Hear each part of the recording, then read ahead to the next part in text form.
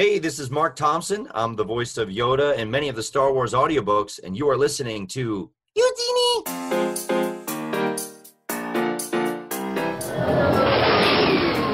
You're listening to The Living Force. Be mindful of the living force, young Padawan. A Eugenie podcast. Episode 13.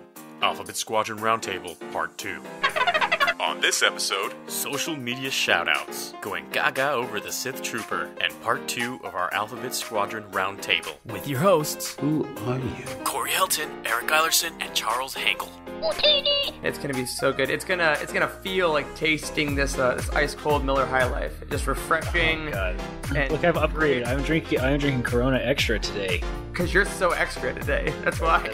That's right. I bought it for our Stranger Things party last week, which went really, really well. Was that last week? That was 2 weeks ago. God, we haven't recorded in so long, man. It's been so long, man. I don't like this. Like, I don't ever want to get ahead again. Let's just be behind and stressed out about it, because I prefer that to like not hanging out and talking about Star Wars. I agree. We need this to ground ourselves in our lives, or else we're gonna spiral, man. Roger. The audience needs it too, and that's good, because welcome to episode 13 of the Living Force podcast.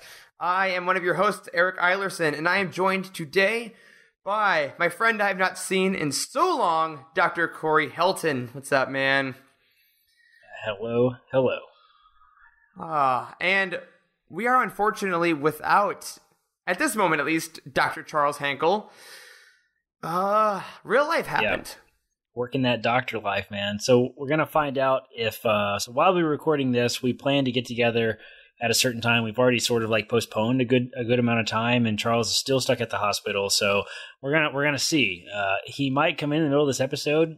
If we're gonna take a break in the middle to kind of give him a little more time. So we'll see. He might be in later. If so, then you're gonna get to hear him. But if not, may his soul rest in peace. He's kicked off the podcast. This is the Charles Hankel memorial episode of the podcast. But yeah, maybe right now he's on his way home. Maybe he's covered in fluids of some sort. I don't know how hospitals work. I hope he's not covered in fluids. Although a lot of patients do look like Jabba the Hutt these days, so. Me some Wooka Charles. It'd be awful.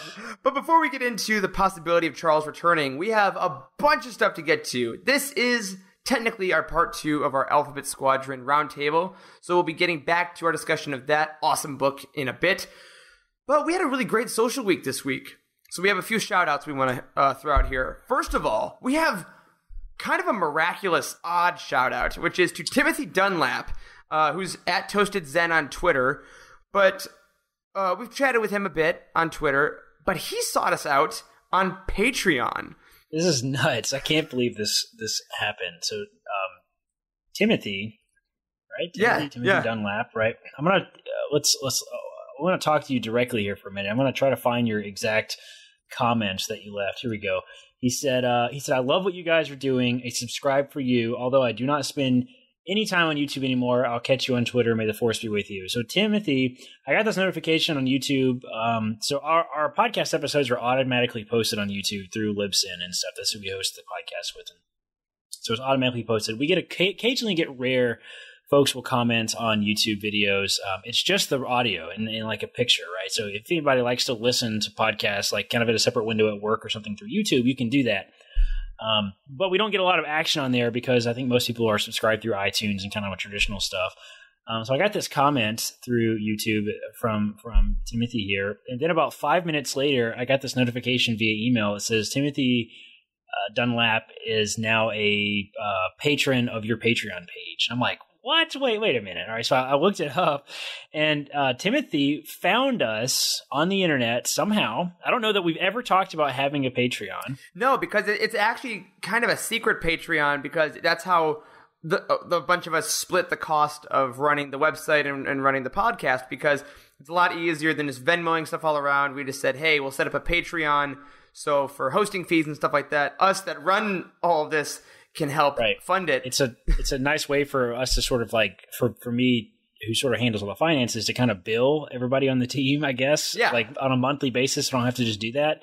And we've always had the intention of pushing Patreon live for the public, right? Because like I would love to be able to get a little more assistance with the website. Like the utini.com is fairly expensive to run. I mean, we spend probably a couple $100 a month, I think, overall. Like getting everything. There's a lot of different moving parts, basically subscription fees for different things.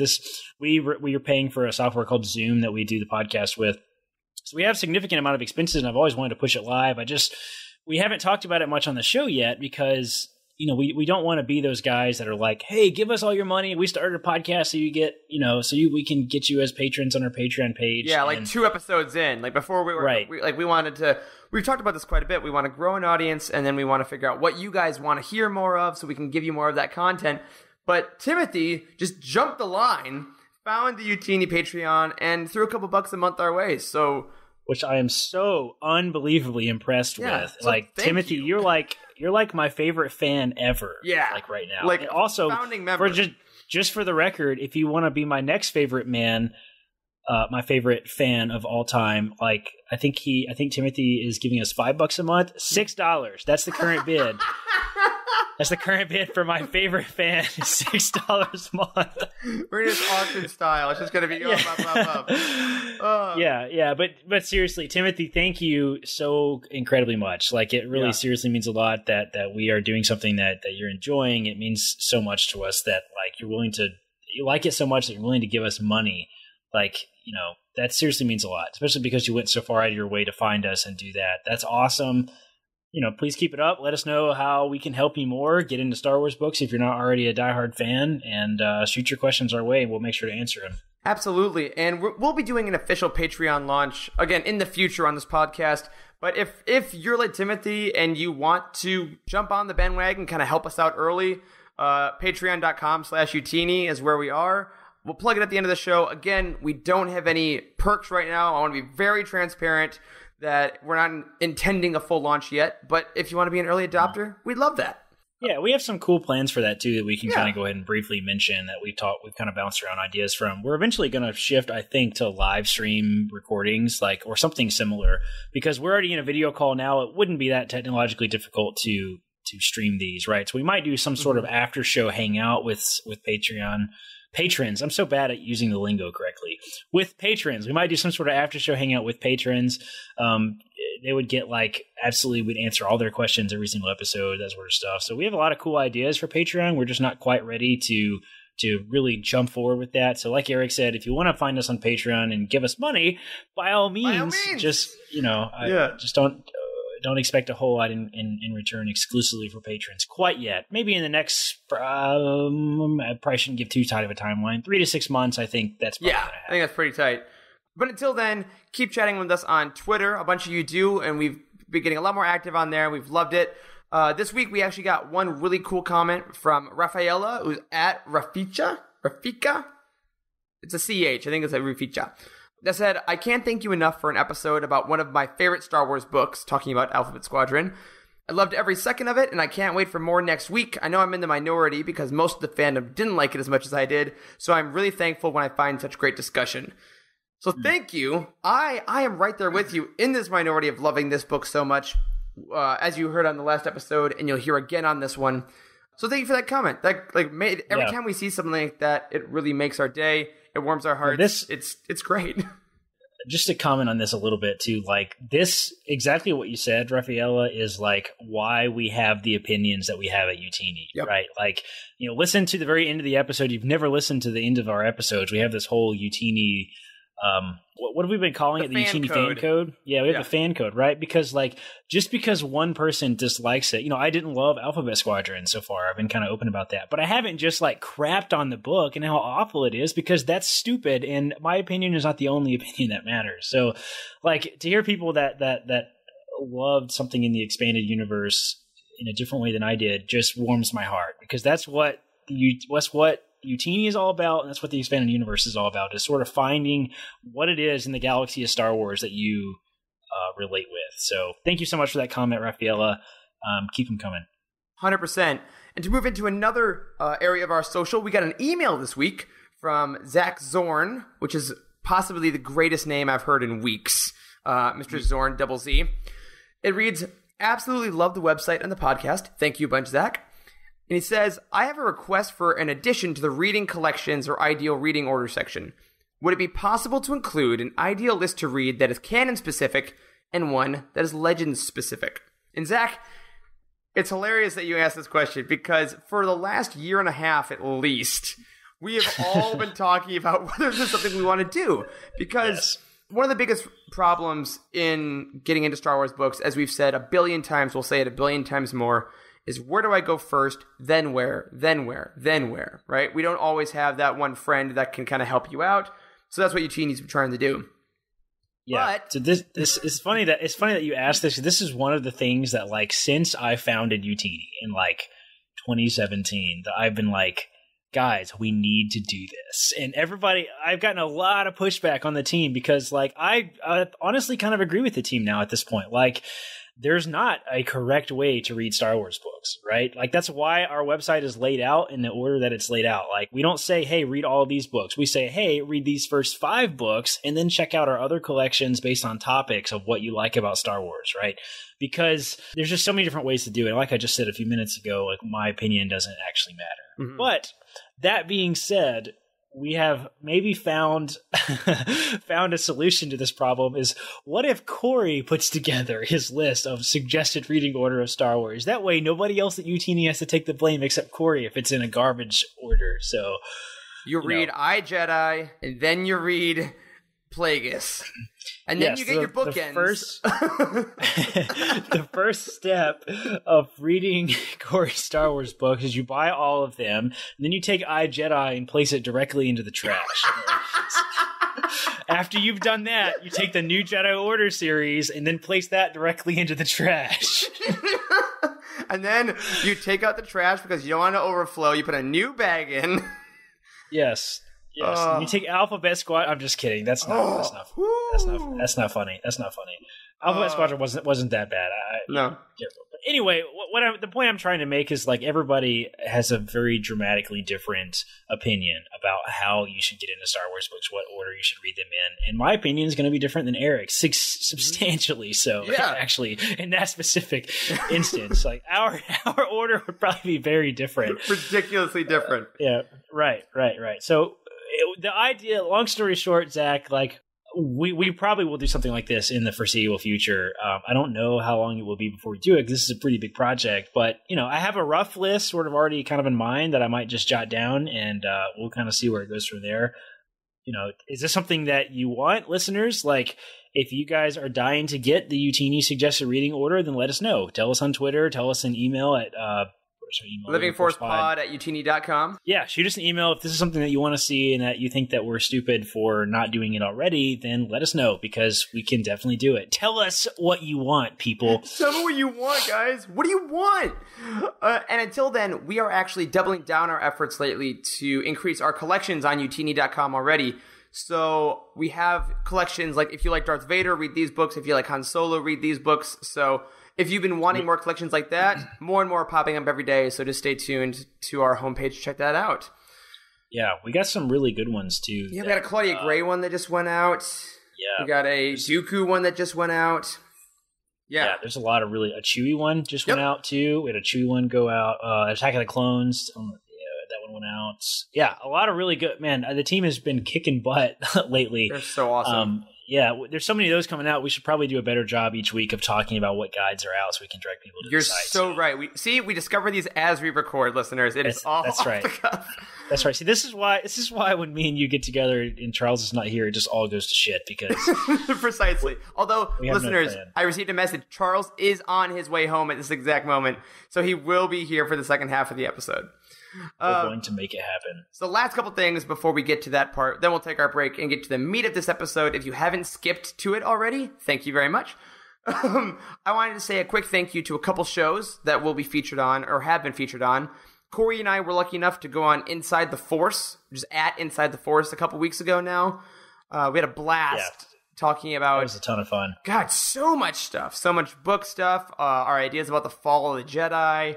I met those guys at Celebration last year, or in April, and as soon as we immediately hit it off. They're from not far from me in Kentucky, because I'm in Tennessee, and that was a ton of fun. Definitely check out that episode.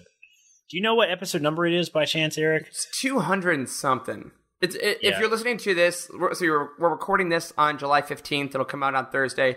It's maybe 2 or 3 episodes back in the Inside the Force feed. Yeah. So go check. Late June, early July, probably something like that. Yeah. Go check it out on iTunes. Those guys are a lot of fun to listen to also. Absolutely. And next week I'll be on Friends of the Force, which is at Friends of Force on Twitter, alongside Alderanian Rose. If you're on Star Wars Twitter, you may have heard of her, at Alderanian R. She's a big presence on Star Wars Sessions and a couple other podcasts, and we'll be talking all about Alphabet Squadron there. So if you need more Alphabet love and you need me to sing the praises of Will Lark a little more, then next week, I believe, will be the Friends of the Force episode on that. Finally, a lot of shout-outs this week, and I love that because it's all a community, man. This is my favorite part of Star Wars podcasting, is so the giant great Star Wars podcast community, yeah. I love it. Finally, I want to give a huge shout-out to the guys at Star Wars Sessions, which are the best UK Star Wars podcast, I'll say that. We were chatting a bunch these last few weeks over the Women's World Cup. If you haven't been following the Women's World Cup, the U.S. won. So that was great. You don't say. But there was a day where the U.S. and England were playing each other, and we just got to shit-talk each other a ton on Twitter, all in good fun during that game. And it was just a blast. Those guys are absolutely legendary. And if you want some great banter and Star Wars news and stuff like that, you got to check out Star Wars Sessions. So thank you guys for being so cool every single week. Now, Corey, we're going to get to this break. We're going to get to Alphabet. But before we do, 2 more things. 1, we got a new trooper design this week for Rise of Skywalker. Yeah. It was announced that at San Diego Comic-Con, there will be exclusive toys about the Sith Trooper, which is an all-red First Order trooper, a little reminiscent of some Phase 2 clone armor in there somewhere. I just want your initial thoughts on this, because we got to be, in the know. Let me tell you, there's a lot of talk on Reddit and stuff about this trooper. He's like, he looks exactly like a lot of other troopers had. Like, why the bright red? That makes no sense. Like, the Sith trooper's already been done and all this stuff. And man, I just gotta tell you, those people are so absolutely wrong, because the Sith trooper looks flippin' awesome. And I don't know what the endorsed. Heck. Yes, I don't know what the heck they're thinking. Like, honestly, I kind of like. My first initial thought of seeing the pictures is the armor is very aggressive looking. Yes, like, have you noticed that? Angular. It's very sharp. Yes. Very angular, very sharp. It looks kind of like the Death Troopers a little bit, like it's those sharp angles and stuff. And it reminds me of like Old Republic stuff. So I absolutely love it, man. I can't wait to see what it is. And what the heck does it mean? Sith Trooper? I think it's gotta. So we're not huge speculators on this podcast, as you guys have known. We like to wait for information and then talk about it. But for Sith Troopers, for me, I agree. I love the design. I think they're going to be an elite squad. And with Kylo Ren saying, we have to let the past die, right? Let the Sith and the Jedi die. I think after Rey said, no, I won't join you, maybe he said, okay, fine, then I'm going to double down and go back into the Sith artifacts. Because like in the Galaxy's Edge comic, he's looking for a Sith artifact of some kind. So maybe he's looking for holocrons. Maybe that's something to do with it. But regardless, I love the design. If anyone is going to San Diego Comic-Con and wants to pick up that Funko Pop, I'd love that. Tweet at us. Get at me. Yeah, seriously. It just looks so fun. One of my favorite things about all these new troopers since they're coming out is we get to see them like in various mediums across the expanded universe. Like the Death Troopers showed up in Rebels. And like they had a whole little cool thing where they were in Rebels and stuff. And I absolutely love seeing like these new troopers show up in different places because they're awesome. And I can't wait to see them in a book or comic. We haven't got a whole lot of Death Trooper stuff since Rogue One, but we've gotten a little bit and it's been cool. Yeah. So very excited about that. Living Force Podcast officially endorses the Sith Trooper. We love it. Yep. And the one last thing I wanted to talk about is a while back I said I was going to read Rogue Squadron, and I finished it. I finished the first book, and I wanted to just kind of give a little shout out to Rogue Squadron for being a good book. I didn't love it. I thought it was good. It was... Really? Yeah, I enjoyed it. I'm surprised you didn't love it, but you loved Alphabet Squadron. Exactly, but I realized I think that Rogue Squadron was more plot based, which was a big complaint about Alphabet Squadron, especially within our team, right? And Rogue was a lot more about the plot machinations and about a lot more technical stuff. And I felt like I didn't quite know each character once we got out because there were like 12 of them, and then like when one or two died, I was like, that's a bummer. But it didn't hit me in a way because I didn't feel that close connected to them.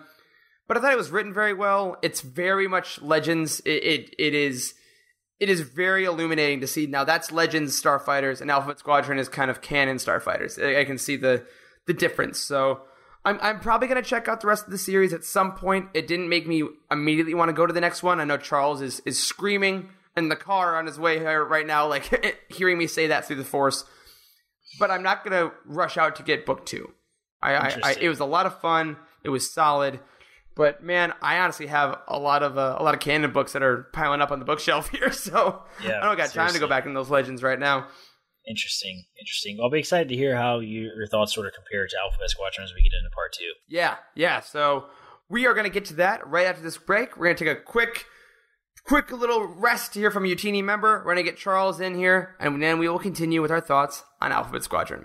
Be right back. Hello there, scruffy-looking nerf herders. Matt here, podcast editor for the Living Force podcast. Now, for the past dozen episodes, you've heard Utini members talk about their favorite Star Wars EU novels and reading experiences. I want to talk with you about my favorite comics. Star Wars Vader Down is a 6-issue crossover released in 2015 between Marvel's flagship title and the Darth Vader series. This project was co-written by Jason Aaron and Kieran Gillen and features the Dark Lord of the Sith on his own, facing off against the Rebel Army. Now, if you love the hallway scene at the end of Rogue One, you will love how Vader is presented in Vader Down, and the end of the story arc gives Star Wars fans a very big reveal. So check out Vader Down, which you can find in trade paperback form at your favorite comic sites, and to learn more about Star Wars in comic book form, look for the Utini Guide to Comics coming soon to utini.com. May the Force be with you. So, you've rushed here, Charles. You're in your scrubs. The question is it going to be worth it? It's going to be worth it. I was, just saying I was looking forward to this all day, and life and work was trying to make me miss this, but I wasn't going to let it happen. So I'm here. I'm ready for my weekly dose of Living Force, and all you who are listening, you are complying with doctor's orders to have one weekly dose of Living Force podcast. That is right. I cannot wait until we have this, because I kind of like this. Like, one person gets to drop in like this. Like, we can make this work, all right? I can't wait till one of us is like on call or something and like doing this recording from a call room, and we get paged in the middle of the talk, be like, "Listen, guys, this has been fun. I gotta go. I'll see you guys later." Nah, man, just throw that on speaker while you're doing compressions. It's all good. That's we gonna happen. The klaxons going off and everyone running around. Exactly. But yes, folks, as you can hear after that particularly marvelous clip that we just heard, Dr. Charles Hankel has made it back. Again, still wearing scrubs, still wearing that smile, still ready to talk about Alphabet Squadron because that needed to happen. Welcome back. I gotta say, Charles, the teal scrubs look good on you, man. They do. You wear them well. Hey, thank you. I appreciate that. I'm doing my best. It's probably good that you guys can't see me too closely because, like I said, I'm kind of a hot mess, man. But it's all right. Yeah. We already talked about the types of fluids you might be covered in. I did inform Eric that these days there are a large number of patients that are reminiscent of Jabba the Hutt. So that's true. I wonder what Jabba's BMI was. 100? Is that a bit? Oh man. Maybe. Probably very, very high. I don't know. The Hutts, funny enough, there's actually a good bit of like biology about Hutts in the expanded universe. In the Christian book, two hearts, right? They have 2 hearts. Yes, it gets talked about like an abnormal amount for some reason. I want to say, and Eric, you read this more recently. I want to say, isn't there like a Hutt with heart failure?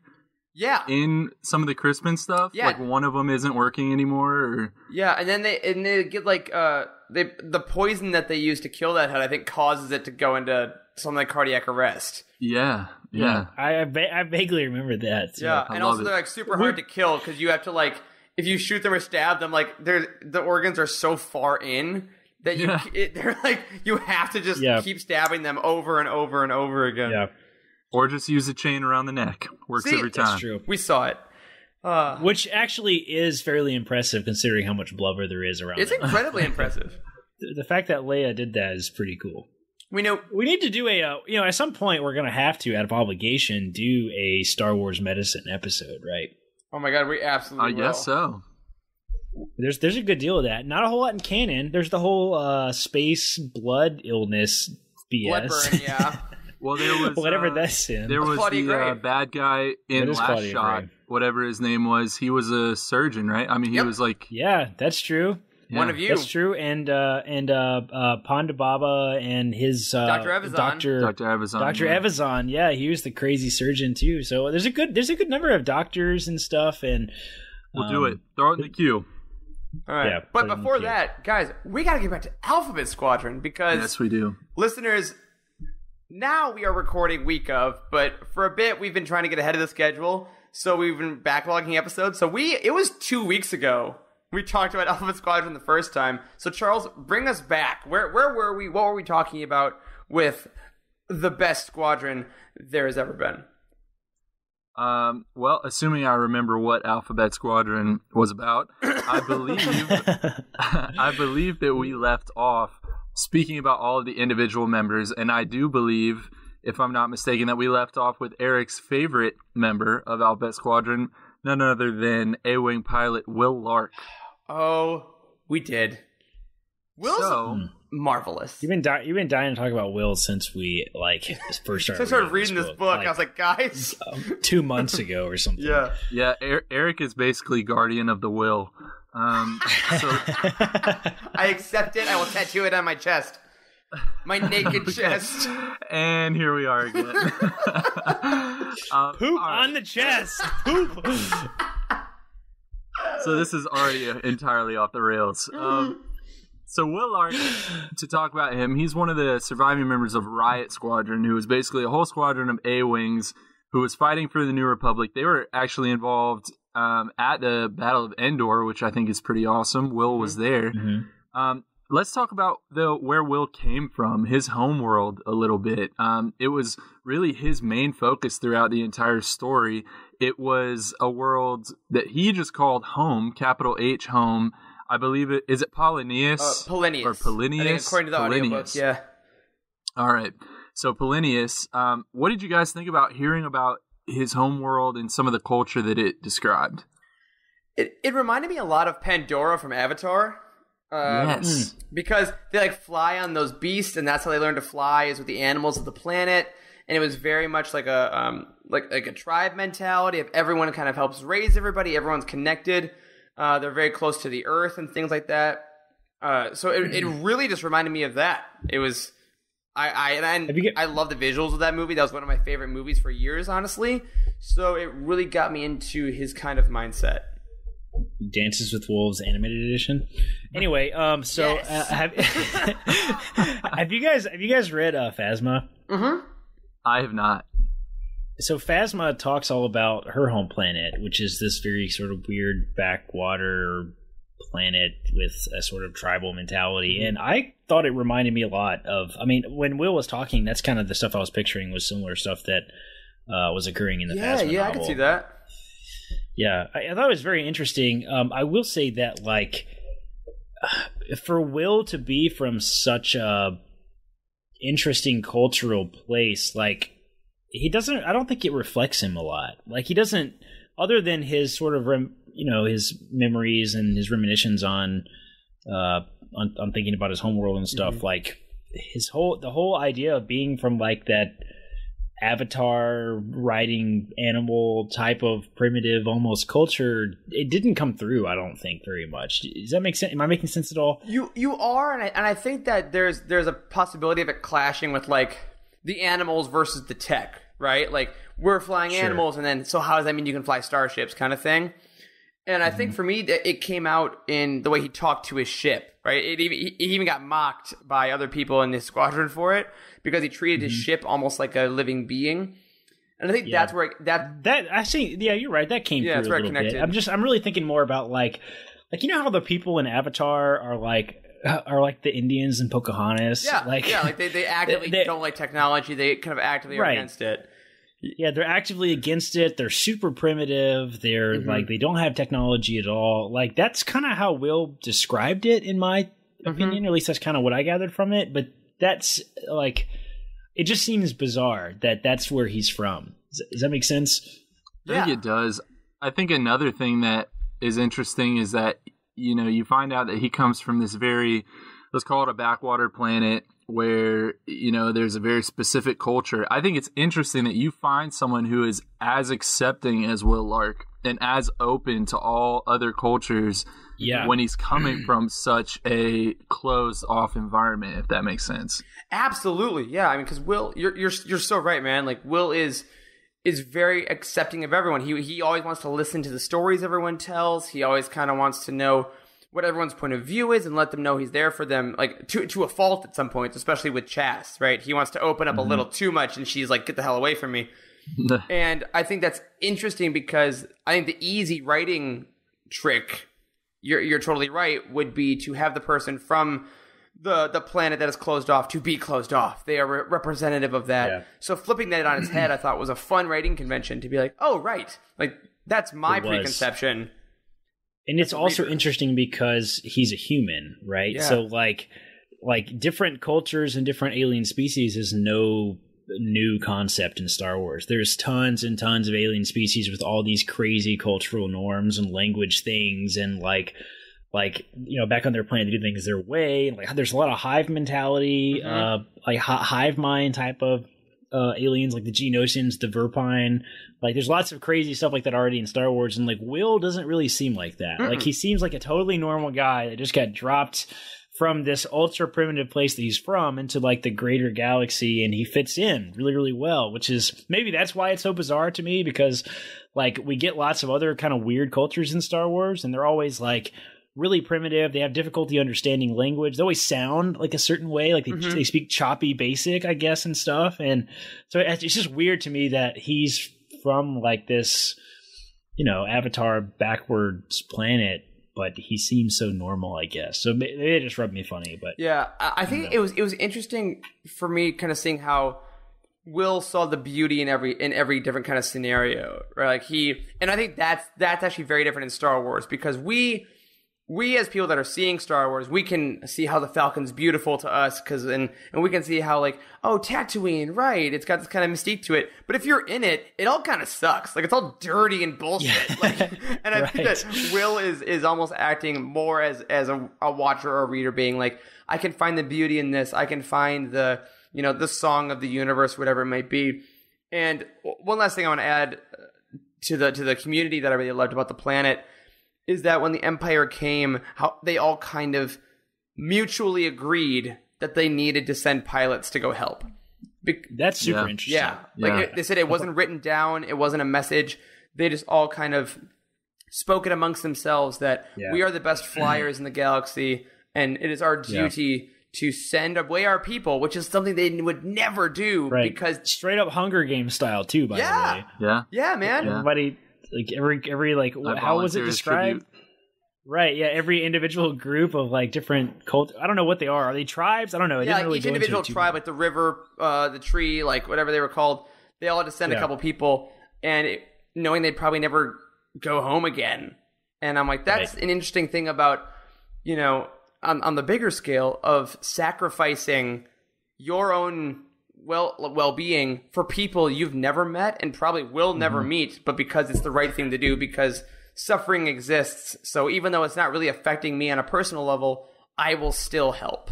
And I'm like, that's a really beautiful sentiment. Yeah, and just one other thing I want to mention is I really love when you get tiny little tie-ins into the main story or to the main characters. I don't like when it feels shoehorned. Right. But there was a really nice moment where when the Empire, I guess, first got to Polinius, that they sent a ambassador, I guess, from Polinius to go see the Emperor. And I don't know if y'all recall this, but he disappeared and was never heard from again. The guy that they sent from Polinius. So I guess the Emperor killed him or had him dispatched. And I thought that was just a nice little subtle thing that kind of tied Will's background to the Empire at large and the Emperor on a personal level. Yeah, good catch. Now, Eric, you mentioned that you think that Will was talking to his ship like it was a sentient being because that's what he was used to where he grew up. Corey, did you feel similarly?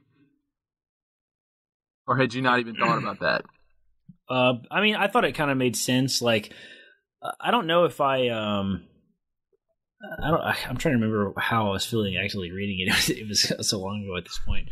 I don't think that I specifically remember being like, "Oh, it's like his horse." Like, I don't think I ever had that thought. Like, you know what I mean? Like, I don't think yeah, exactly. I don't think I ever saw it like that. I mean, I kind of just looked at it as like, I don't know. Ships have historically always been feminized, right? Mm-hmm. Like, even in like real world history, right? Not Star Wars.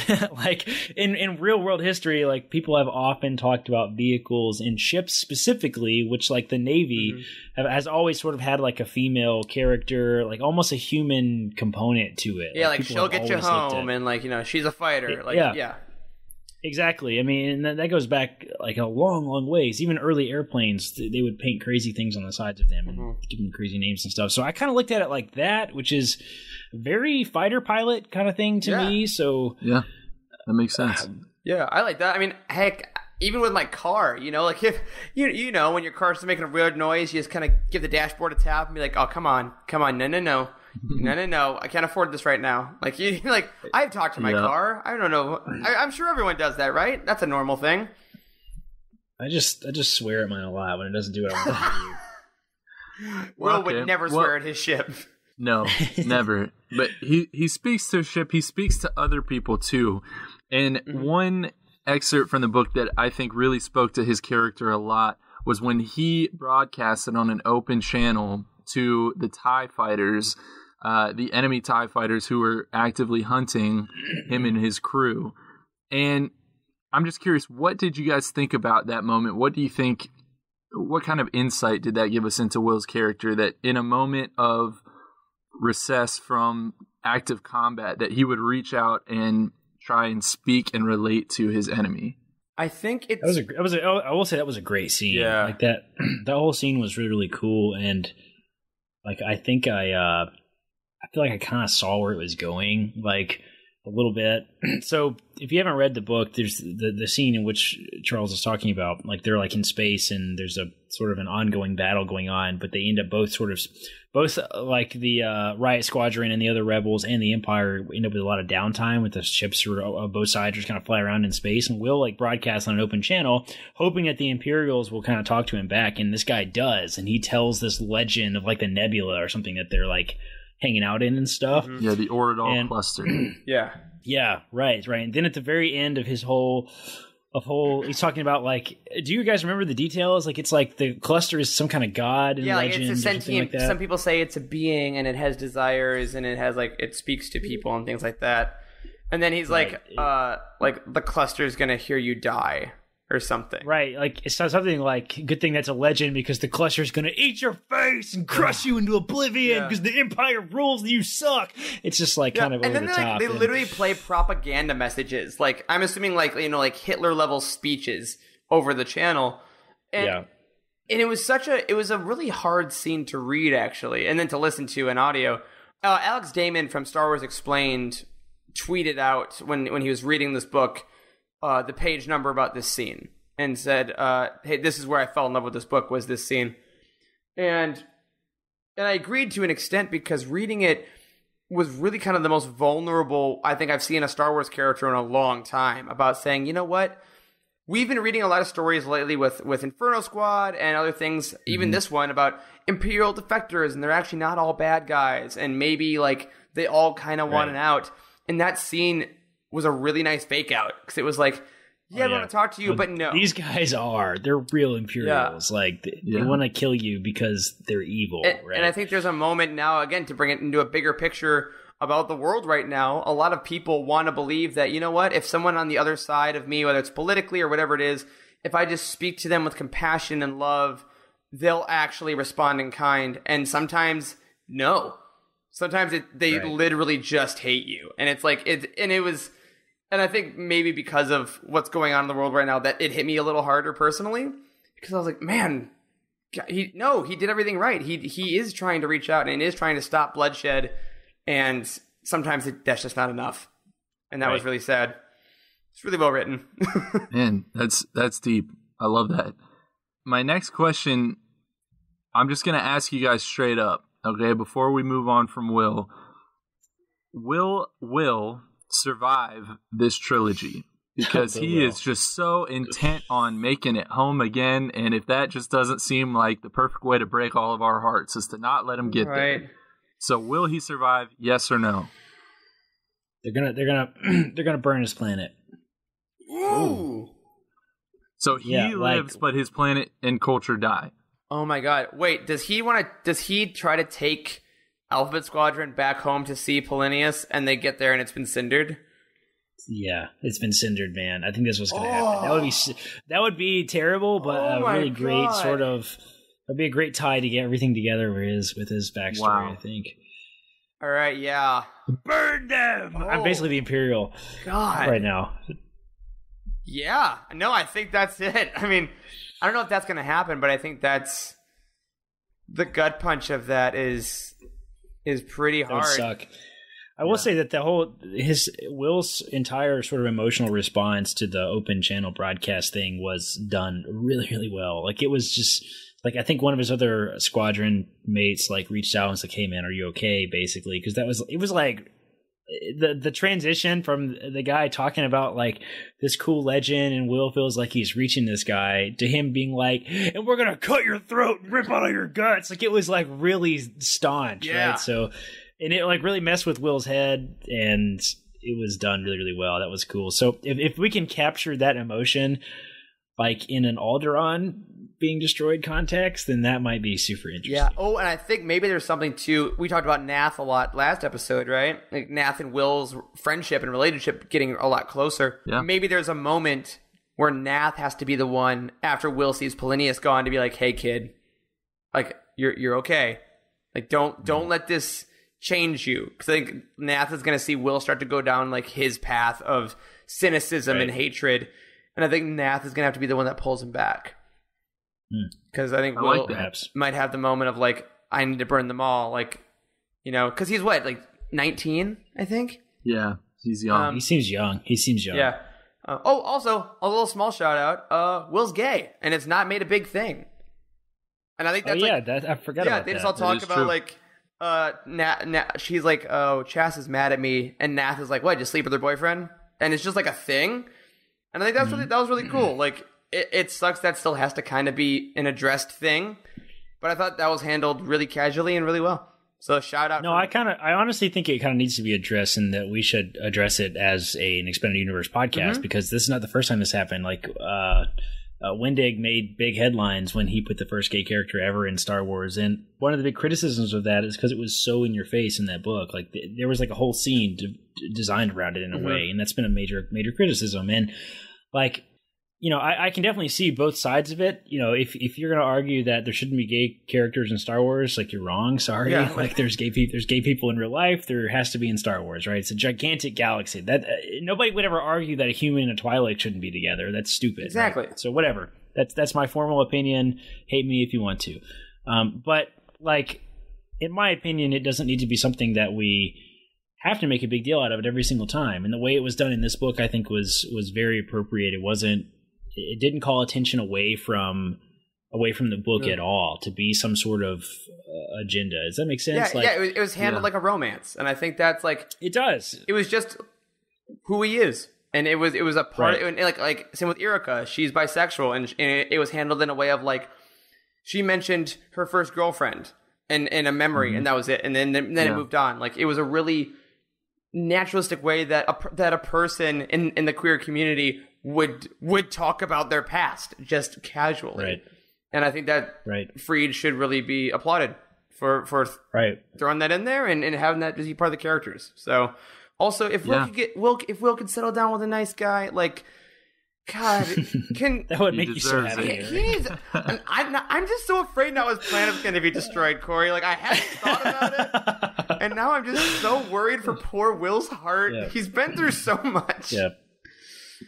I just don't care about the whole any liberal agenda that's somehow hidden in the expanded universe. That is just such a silly concept to me. And I could care less about it. Even if there is an agenda, I don't care. Just give me more Star Wars books. Although, if like your agenda is like to show people that they're also in Star Wars and everyone's kind of nice to each other, all right, is that sorry? I don't know. Yeah. So yeah, but Team Will to round this up. Hardcore Team Will. Right. Absolutely. I think the planet thing, Corey, you're right on. I do think he's going to survive because I think it's too easy for him to die. Agreed. I think in Legends he would have died, but I think in canon, I don't know. I agree with that.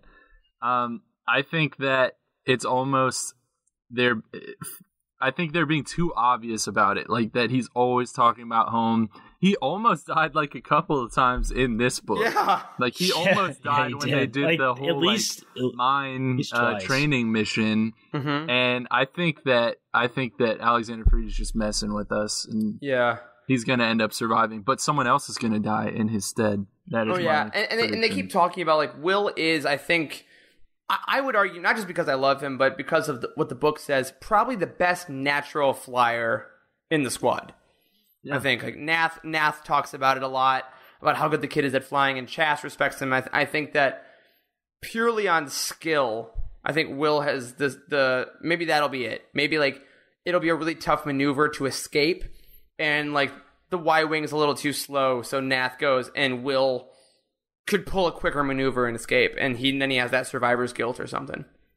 I can see it. It's gonna hurt. Whatever happens, it's gonna hurt me. It will. There will be heartbreak.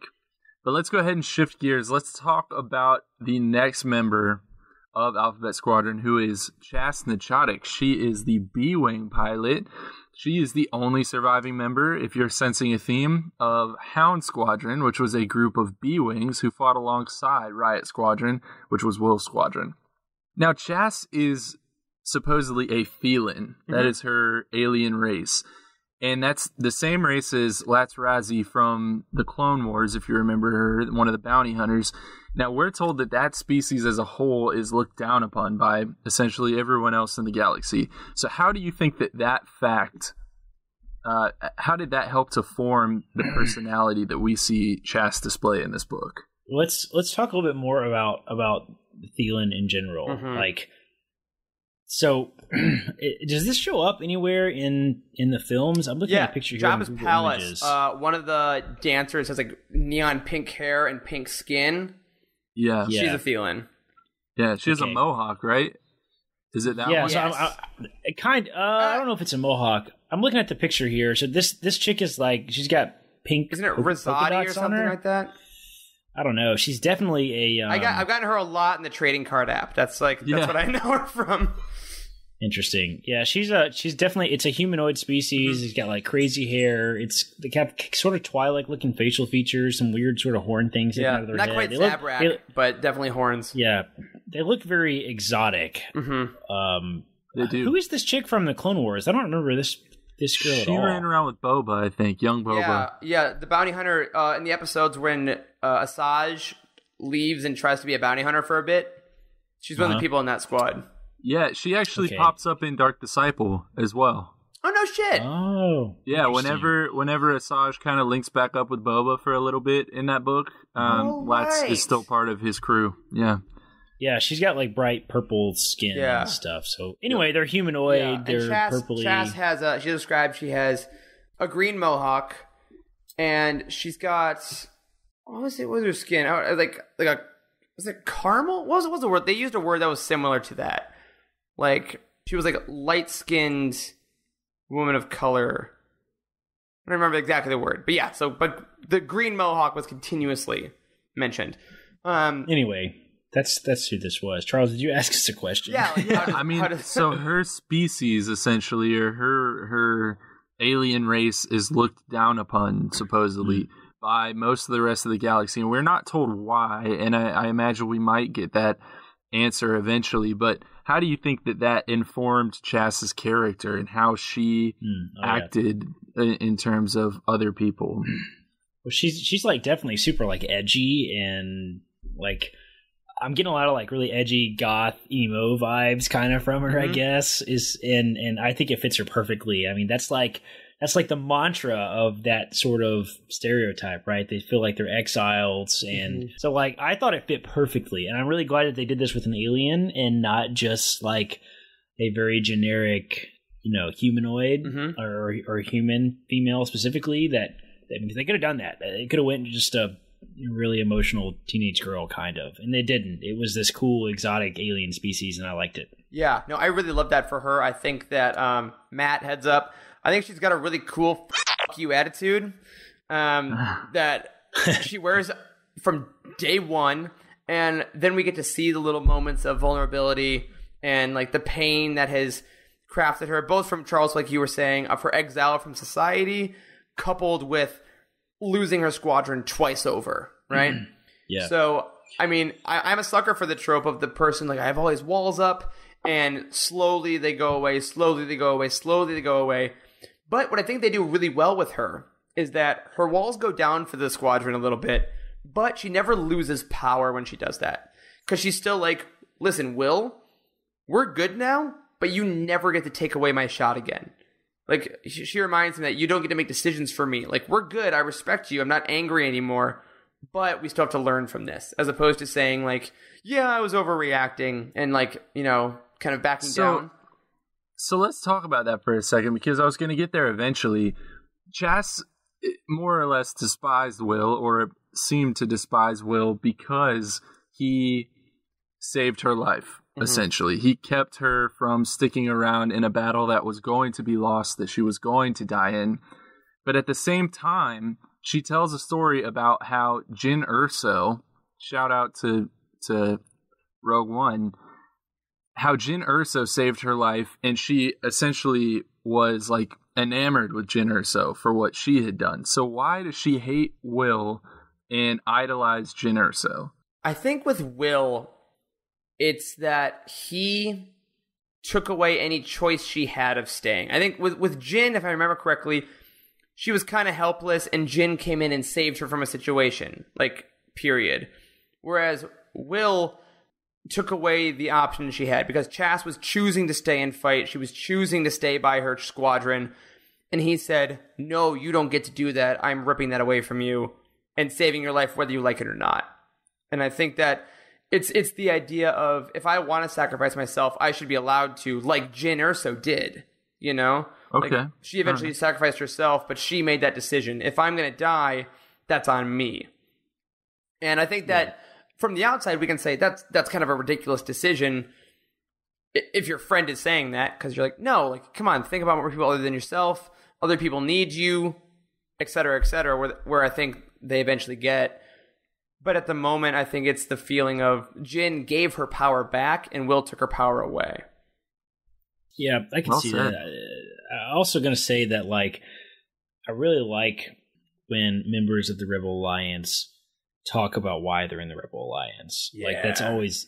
let me rephrase that a little bit. It's not cool when they do that. It's cool when really dark, gritty individuals talk about why they're in the Rebel Alliance. Because, like, one of the coolest things in one of the coolest scenes, I think, in Rogue One, which is my favorite Star Wars film, is that whole scene when Cassian is talking about, like, how that even though the Rebel Alliance, like, disagrees with her and is not going to make a move, like, they, like, volunteer to go to Scarif and stuff. And he's like, all of us have done awful stuff in the name of the rebellion. Like, we're assassins and saboteurs and all this crazy stuff. I love that entire scene, because it's like, you have these really dark individuals who are willing to, like, you know, go deep undercover and friggin' murder somebody because it might have some gain for the rebellion, but they also believe in this really noble cause, right? Like, they believe in like this greater, you know, ridding the galaxy of the, you know, tyranny of the Empire. And you have individuals who are really dark, like Chas is, who come across as a super edgy emo individual, but they're also buying into this whole noble rebellion thing, which seems very out of character for them. So, like, I've always liked it when we get to see these, like, the darker people that have darker sort of personalities. We get to see, you know, they still have the same mission, right? It's not to defeat the Empire just because they like murdering fools, right? I mean, it's because they want to rid the galaxy of the evil that is the Empire. Yeah, I mean, I think Cassian, like you were saying, really embodies that the most. Like, I hate killing people.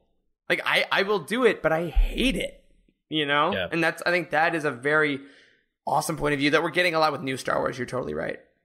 You know, you guys both mentioned how kind of dark and edgy Chas is, and one way that I think Alexander Freed got that across to the reader was with the music that she listened to in the cockpit, which was so unique. Because what did you guys think about this? Because I'd never even thought about that there's a music system in these ships.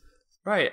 I mean, there's got to be, right? There's speakers for comms and there's things like that. And I thought it was a cool choice because, I mean, shit, when I'm at the gym and I'm like, I need to run on the treadmill and I'm exhausted, I'll throw on music and it just gets you pumped. So why wouldn't that same thing work in this situation? I think it was such a cool, unique part of her character. And if you guys have seen on Twitter at all, Alexander Freed's been retweeting a lot of Chas playlists. People have put together their own Spotify playlist. They're like, because he's never said what it was based on, because he wants people to make up their own.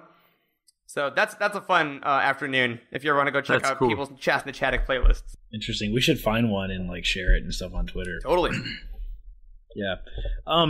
Yeah, I thought that was pretty cool, the whole music thing. I definitely fit the vibe. It never occurred to me that could happen, but it makes total sense, like you said. I mean, I thought it was pretty cool. Yeah. All right, now I was picturing sort of. Sorry, I was interrupted. I was picturing sort of like the punch dance scene from Dirty Dancing. That's exactly what it was like. You nailed it. Yeah, basically. So I want to take it from kind of that lighter question to a heavier question. This is how we're going to round out talking about Chas. Oh, man. She seems very much to me to be preoccupied with the idea of martyrdom in the name of the New Republic, or really in the name of the death of the Empire. Okay? She looks up to martyrs of the past. She wonders about if she'll be remembered when she's in the midst of battle. And she frequently does things that, quite frankly, seem very reckless in the middle of battle in the hopes of pulling off some crazy maneuver and winning a major victory. Do you think that she wants to become a martyr herself and die for the cause? Because that's the vibe that I'm getting from her. So this is like a super profound. This is a super profound, deep question, Charles, that you've obviously thought about a lot. So I want to hear what you have to say about this first. Well, I mean, I kind of alluded a little bit to it there, but like, she really does to me seem preoccupied. Like when she talks about Jyn Erso, yes, she does talk about how she, you know, is a huge fan, if you will, of her because she saved her life. Okay, and that might make you think, well, then no, she doesn't want to die. She doesn't want to be a martyr. Yeah, it makes sense, right? But really, what she talks about more so than that is about how Jyn gave everything to the cause that she believed in. And she doesn't just mention Jyn, and it's been long enough now that I've forgotten who else she's mentioned. But she also, when Will talks about the Battle of Endor, you know, and all the people who died at the Battle of Endor, yeah, she, you know, she's enamored by these people who gave everything for the cause. And then I look at that, and I look at it next to the crazy stuff that she does in these books that just seems to have no intent of self-preservation, and it just all ends up equaling, I think she wants to die in the name of the Republic. Not to mention that she was angry at Will, like we talked about earlier, for keeping her from doing that very thing. What if she sacrifices herself to save Will? See, this is what I'm saying. Someone else is going to die in Will's stead, and you're very right. It could be Chas. That would be perfect for her character arc. You know what she reminds me of? She reminds me of Lieutenant Dan from Forrest Gump. Lieutenant Dan! Because, like, remember, like... You got legs, Lieutenant Dan! He gets so angry at Forrest for saving him in Vietnam, right? He's like, I was supposed to die on the field, like, all of my family, and all this kind of thing. But eventually lives the life and realizes, oh, it was worth it. And I think that at the end of this first book in the trilogy, when Chas is, like, killing TIE fighters and killing TIE fighters, that's all she wants to do. And Will gets through to her and says, Chas, this is now a rescue mission. We have to change. She fights it, but then eventually she acknowledges it, gives up the glory of the battle, and goes to help save people. I think that's the beginning of her switch. Because all we have to do is have her get her legs cut off. All right, fly her B-wing up into like a stormy planet, climb up on top of it, and be like screaming at the sky to get struck by lightning. It's exactly. You know, the legs cut off thing seems like a big jump, but it's really not in Star Wars. Dude, that happens sometimes. There's no way that everyone keeps all their limbs through 3 books, right? Like, come on. Like, someone's gotta, like, Kairos loses like a finger, and it's like, oh no. Yeah, basically. Yeah, so I think that she definitely had wishes of martyrdom because she had survivor's guilt doubled over. Like, it was pretty intense. But I think at the end of this book, she finally realized, okay, she did one mission where she could put that aside to help the cause, and I think the next 2 books are going to be her reckoning with that more and more. And maybe if the Polinius Cinder operation happens like we think, when Will decides to go a little crazy, maybe then she's the one that said, hey, no, you're the one that told me it's about the mission, about this squad.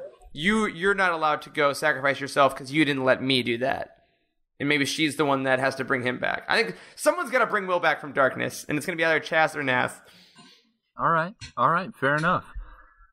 So let's move on to Kairos, the final member of Alphabet Squadron, who I have a deep love for. You love She's Kairos. The Ewing pilot. I mean, what do we even know about Kairos? I'm not even really sure. She's pretty much a mummy in a helmet who kicks ass. That's about it. Yeah. Basically, she's the most mysterious member of the squadron, right? Mm-hmm. We don't know much of anything about her. What are your predictions for her character, or in your head, what is your head canon? Like, who is she?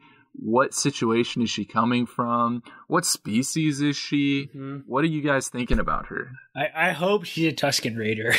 Ooh, that would be I heard that so theory. Cool. I heard that theory actually. I think from the first time when I was listening to the Force Toast podcast, and they brought that up because she has some raps, right? Yeah. Yes. So Caitlin has been, I've been begging her to take my advice and read, Caitlin's my wife, to read all the books in our Utini Foundational Guide, right? So she's been listening to the audiobook of Kenobi. She's got like 45 minutes left. And we were painting our basement the other night and we were listening to it. And man, there's so much great Sand People stuff in Kenobi. Yes. I forgot how much amazing Sand People stuff there is. So I want her to be I want Kairos to be a Tusken Raider so bad. That would be so freaking cool.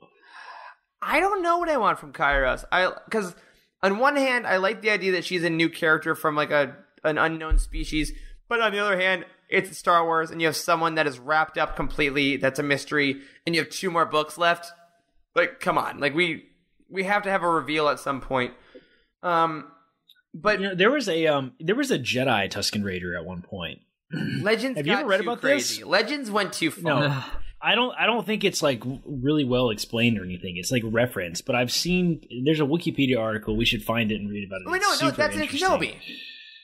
Yeah, is it? Because they say that that's how they know what Kenobi is. That long ago, one of the Jedi came and lived as a Tusken, but had those powers. Yeah, that's in Kenobi. That's not what I'm talking about. I'm talking about someone who was a Tusken originally was a Jedi. Like somehow was Force sensitive, and they got him at a later age or something like that. I'll find it and talk to you guys about it. It's interesting because like Tusken Raider isn't really so much a species as like a life you come into, like Jedi. Right. Really, that's definitely sort of the vibe that Kenobi puts off. Like, yeah. Well, I won't spoil the end. Never mind. I'm not going to go there. But yes, Kenobi. Anyone could be a Tusken Raider. But I think that ultimately, I don't think Kairos is a Tusken Raider. I think that she is. I mean, she's obviously humanoid. I think that based on her story that she told around the fire, which I got to say, one of my favorite parts of this whole book. I love the campfire. We're all gonna bond as a squad thing. Like said that the Empire came to her planet, lit it ablaze. I think she's covered in burns.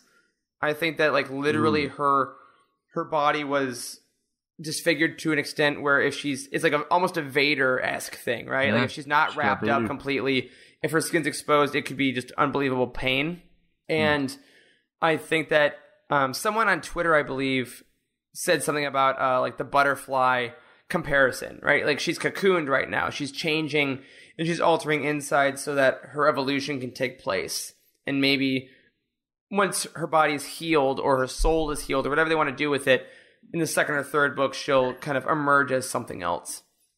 Wow. But she's a fascinating enigma, man. I mean, she is a kick-ass warrior. Holy shit. Yeah, no, she really is. But she's pretty quiet.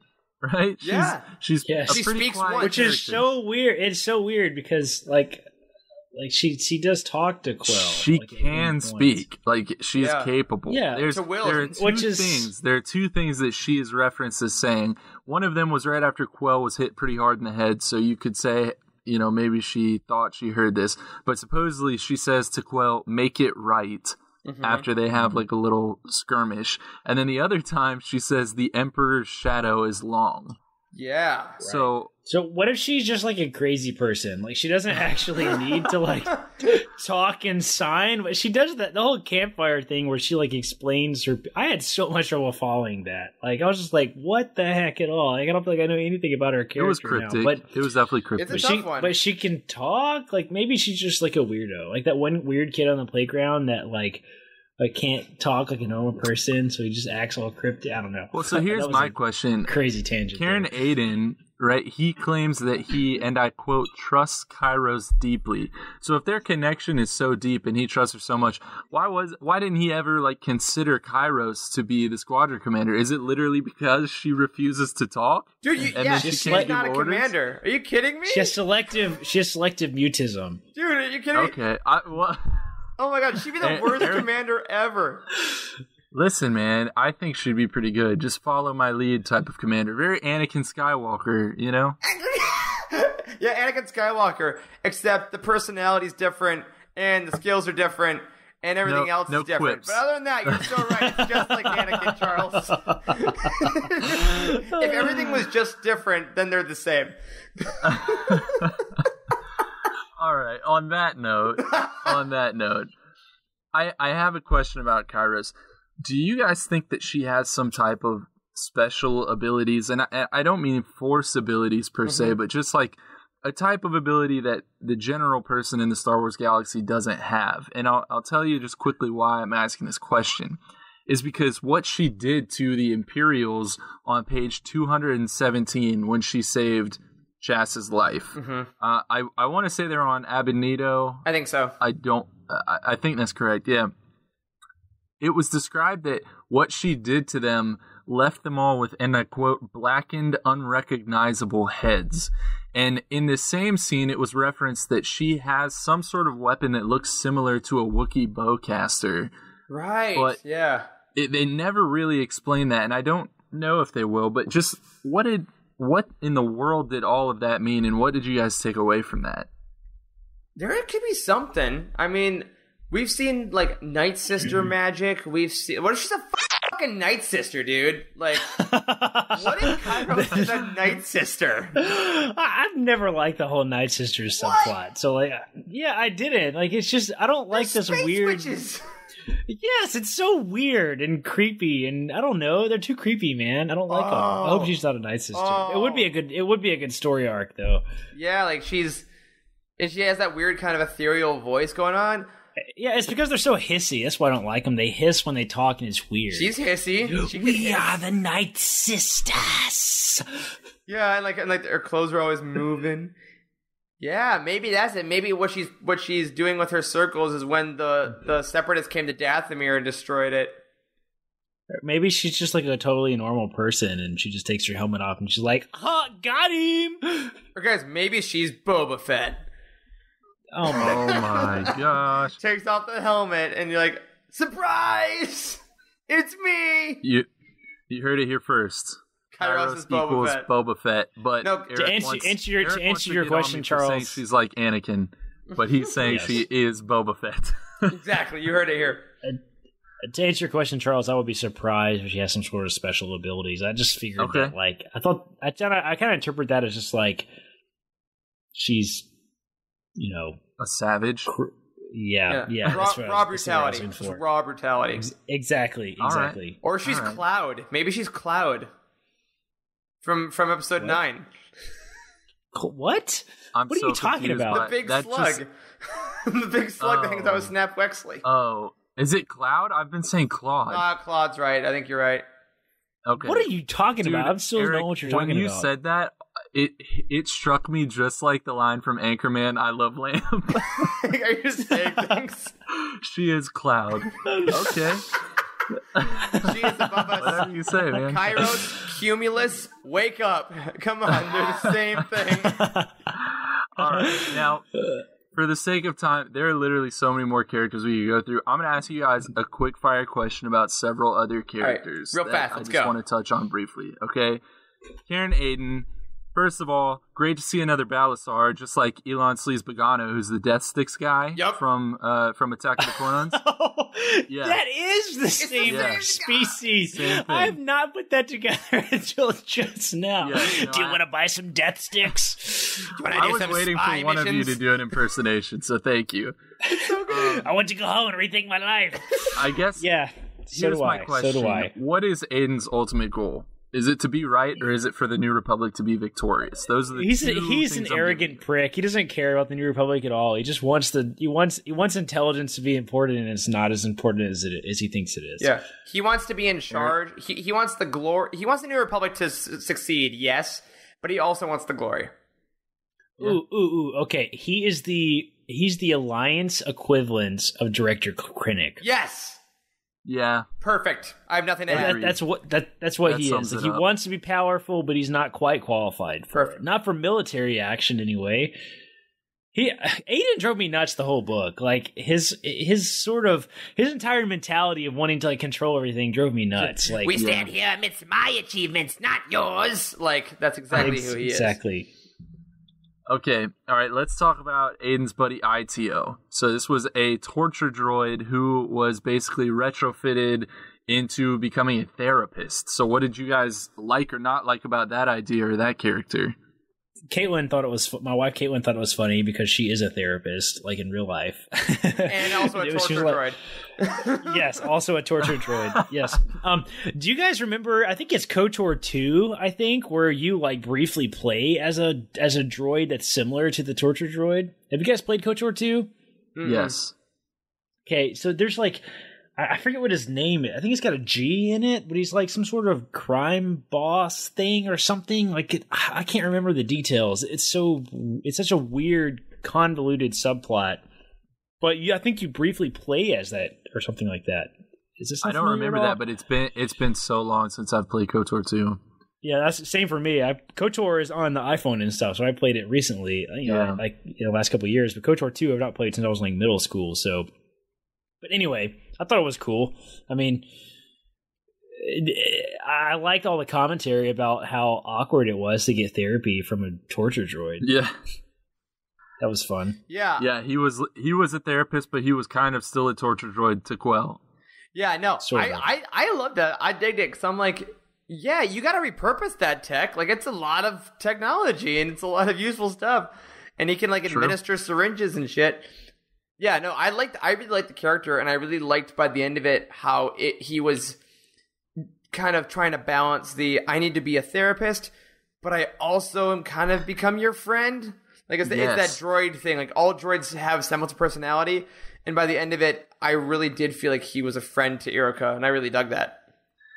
I agree with you, and I want to submit this to you guys. ITO is second only to Will Lark in this book in terms of how much he cares. Which is very strange for a droid, especially a torture droid, right? But I'm going to just leave you with this quote for him. On page 180, he's talking to Quell. He says, "Irika, please sit." When she asks him why, he says, "I'm not your friend, but I am concerned for your well-being, and I've committed to helping if at all possible." And then he says, "I understand what it means to change." And that line struck me as so deep. From a freaking torture droid. And that's the kind of stuff that would just randomly drop in this book that I loved so much. Yeah, it's great. All right.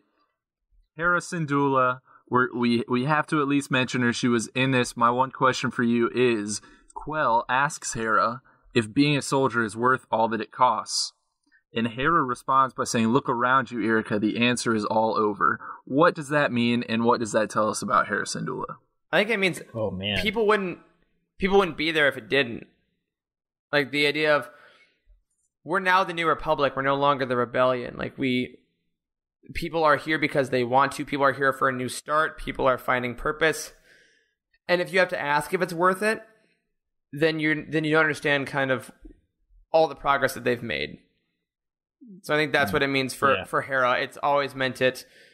It's always been worth it. And now that they're starting to see a few results, I think that it's really helping. Yeah, I would totally agree with that. I will say, too, that Alexander Freed totally nailed Hera Syndulla in this book. Like, better than A New Dawn.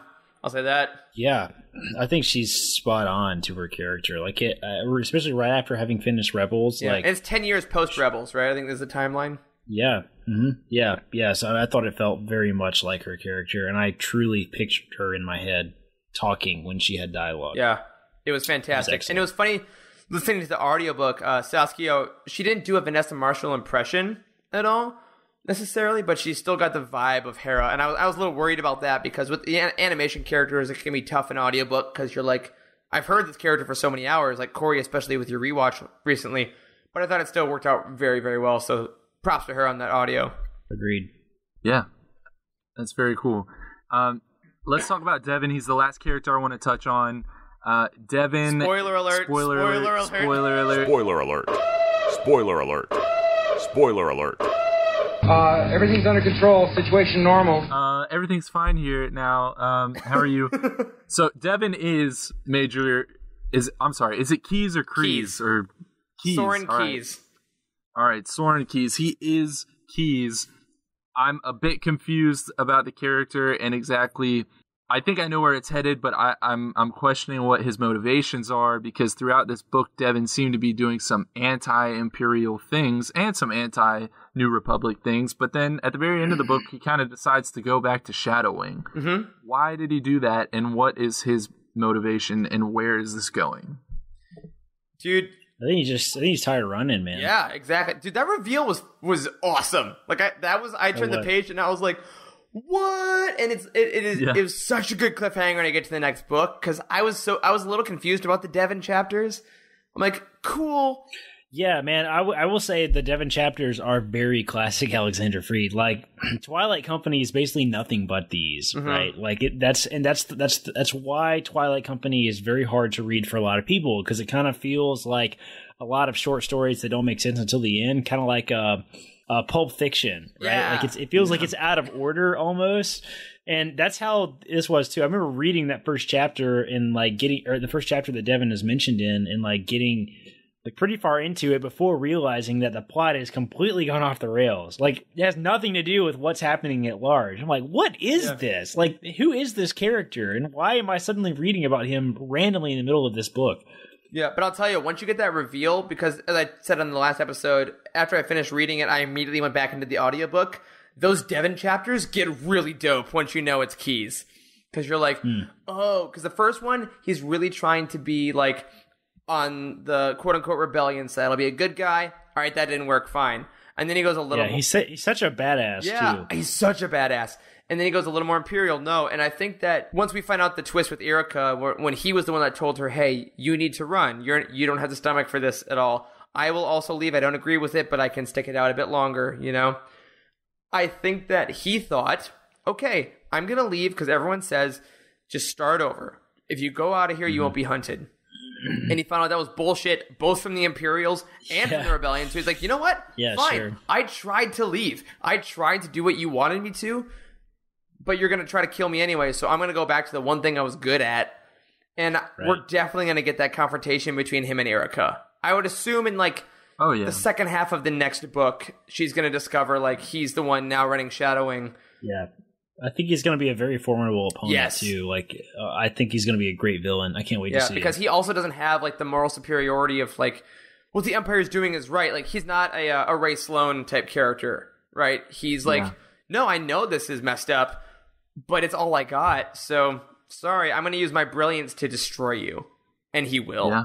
And I'm so excited for more Soren Keyes. Agreed, entirely. That is going to wrap it, though, for our character section. It's time for some major questions, guys. And I'm going to cut some out of here, too. Because I could literally do a part 3 and part 4, but we're not going to do that. So here we go. We'll do the sequels. The Hellions Dare, which was the ship that Riot Squadron and Hound Squadron were based out of, was essentially followed by Imperial forces through hyperspace, just like in The Last Jedi, right? So, with that in mind, why were the New Republic forces so shocked in The Last Jedi when it happens, if that has happened to New Republic military before? And I'm going to ask you on top of that, not to throw any shade on The Last Jedi, because I love The Last Jedi, but did you prefer the Oradal cluster way in this book that being followed through hyperspace happened, as opposed to what we saw in the running out of fuel, scenario in TLJ.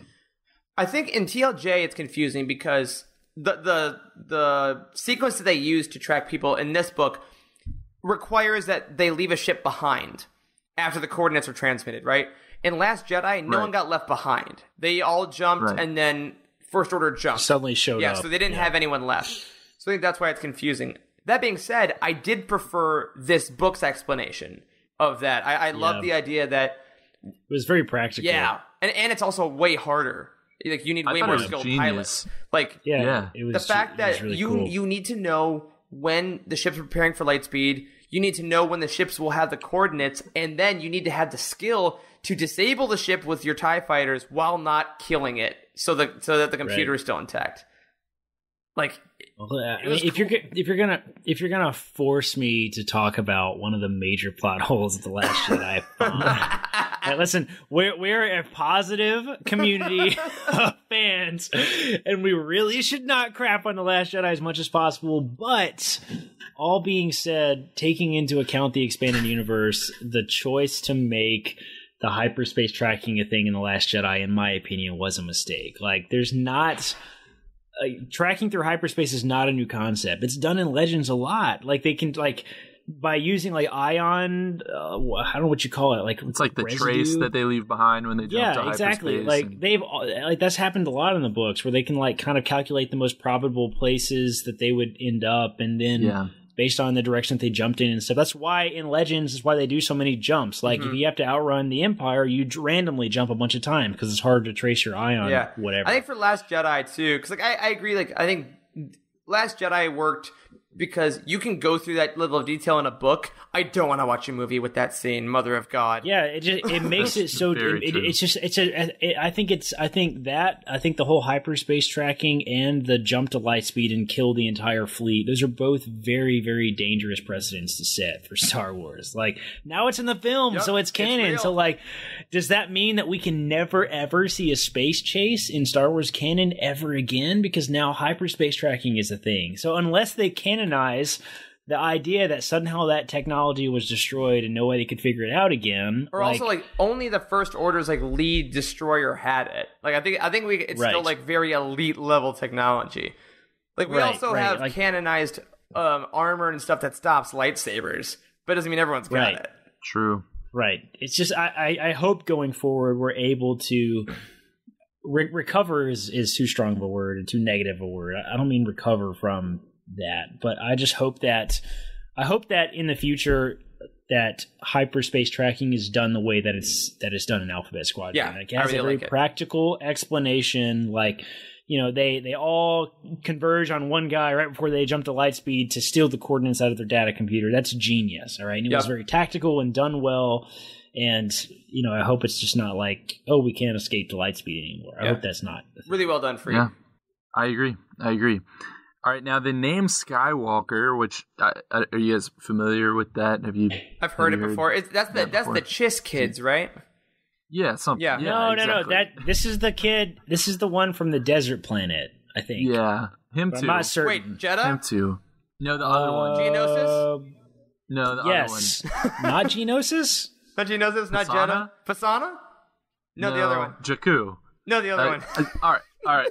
No. You're thinking of Tots Tatooine. Oh, Tatooine. Because it's all children, little tots. Okay, so side note really fast. What the hell is up with Anakin not being able to pronounce his own planet's name? When does that happen? Why does he says Tatooine always. What? Why does he say Tot? He says Tatooine over and over again. It's obviously Tatooine. When does he ever say Tot? I honestly don't remember. No, he says it. Tatooine. He says it multiple times in the films. He calls it Tatooine. Like, why? I'm not sure. It's stupid. All right, when I do my episode 9 rewatch, I'm going to figure that out. And I'll get back to you. Just wait for it. It's one of my complaints about the dialogue in the prequels. That's it. That's the only thing that's wrong with the dialogue in the prequels. That's the one thing we found. Listen, we've already talked about The Last Jedi. We can't start talking about the dialogue in the prequels. For the record, I love all of it. Now, I do too. I hate light speed tracking.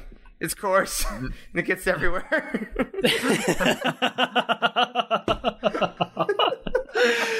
Oh my god! All right, ask your damn question about Skywalker, Charles. The name Skywalker is pretty casually dropped a few times throughout this novel.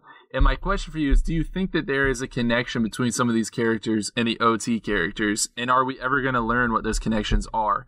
And what I'm going to present to you as my evidence for thinking that might happen is on page 96 when Chas is talking to Will and she asks, did you meet them, Calrissian or Skywalker? And it says, she thought she saw a flash of hesitation in Will when she said Skywalker, but Sadanique was too quick for her to comment. So there's some recognition there. We know he was at the Battle of Endor. What's going on? Skywalker's Will's ex-boyfriend. Oh my god!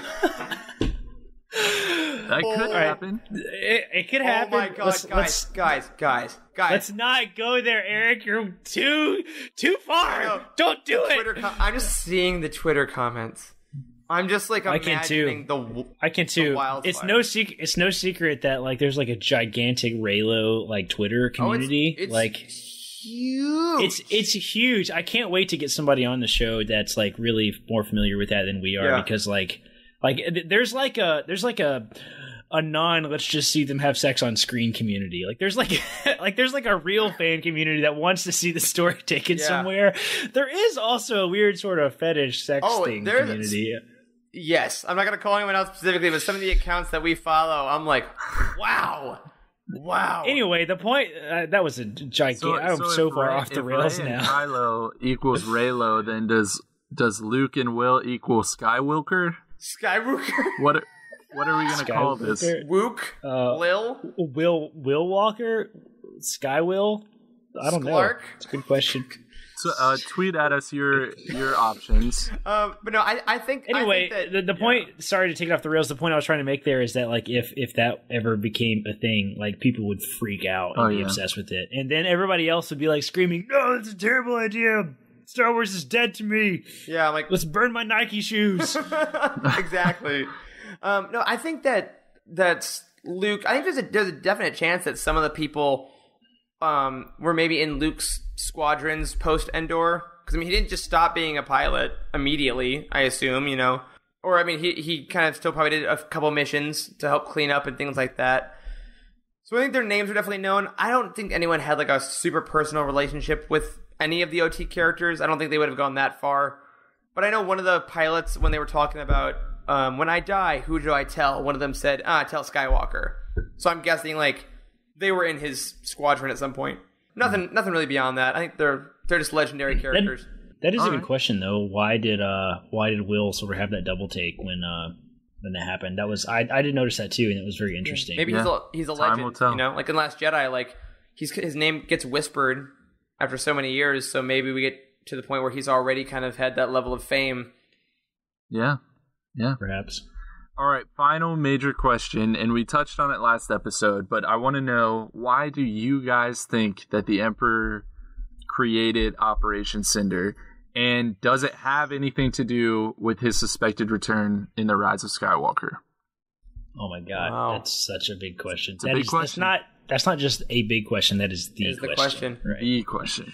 I don't know, man. I've been racking my brain ever since we first started talking about this. I mean, I listened to like part one. I listened to that episode this week when I was painting my basement, and like I was just kind of reflecting on why did Cinder happen? Like I brought that up, and I still don't know. Like it just doesn't make any tactical sense. Like, the Empire is supposed to be like the Nazis, right? Mm-hmm. They're loosely based on them. They're called stormtroopers. That's originally Nazi terminology. Like Hitler's last orders for the Nazis were to go into the hills and, wage guerrilla warfare. And that makes tactical sense. Like, but Cinder makes no sense at all. I just cannot fathom a reason that really Imperial loyal planets would be just blown to shit. That just doesn't make any freaking sense to me. Like, I can understand if Operation Cinder was like, destroy all the enemies of the Empire, but that's not what they did. They burned all the loyal planets, which just seems completely counterproductive, and I cannot figure out a reason for it. I think that it doesn't make sense if Palpatine wasn't a Sith Lord. I think that